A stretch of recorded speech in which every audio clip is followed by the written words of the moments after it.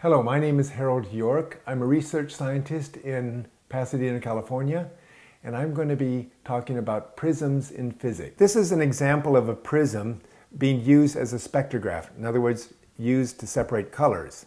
The prism is the triangular object in the middle, made out of glass.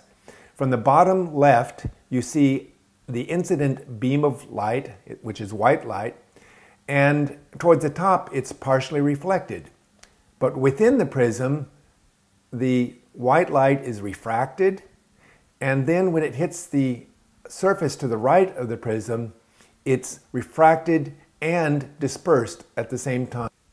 And the result of this is the rainbow that we see in this next picture. The angle between the anti-sun direction, which is given by the shadow of the head of the photographer at the bottom, and the rainbow is 42 degrees. And the person in red is enjoying the rainbow, whereas the person to the left in blue is looking for the pot of gold. So the next time you see a rainbow, think of prisms in physics and enjoy it like the person in red, and don't look for the pot of gold. Thank you for watching.